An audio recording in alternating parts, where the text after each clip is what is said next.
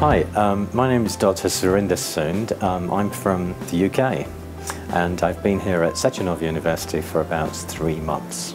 My career spans about 2 decades and I've postdoced in the UK at the University College London, University Cambridge and even in the USA.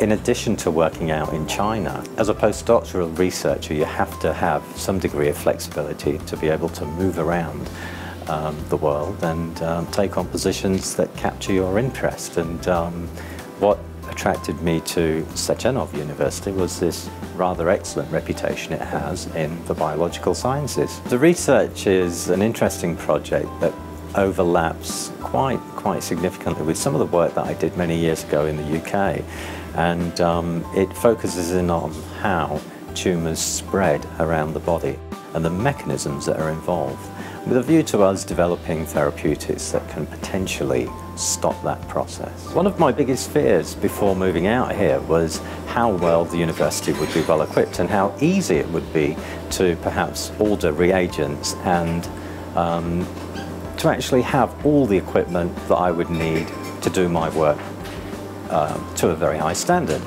And having arrived here, it's actually been quite surprising to learn that it's actually not any different than working in other parts of Europe or even in the USA.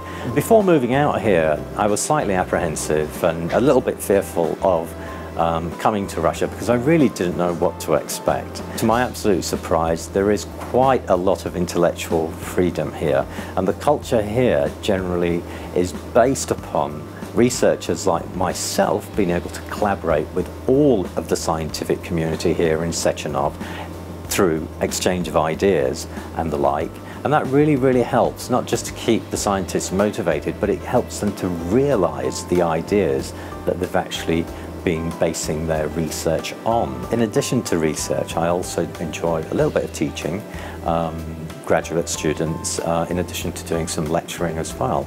And so the duties that I fulfill are very diverse, and they represent many different challenges on a daily basis, which makes it really quite exciting. If anybody asked me, would I recommend them coming to Russia and doing research here, or even to study, I would say do it.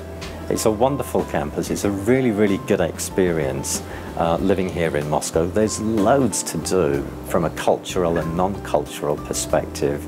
Namely the theatres and the parks here in the centre of Moscow are absolutely beautiful. There's some really good walking to be done. In addition to that, there's also the train station, which is really well connected to some of the major cities in this part of Russia, which also gives many people like myself lots of flexibility in being able to travel and to see a little bit more of Russia outside of Moscow. It's simply a wonderful place.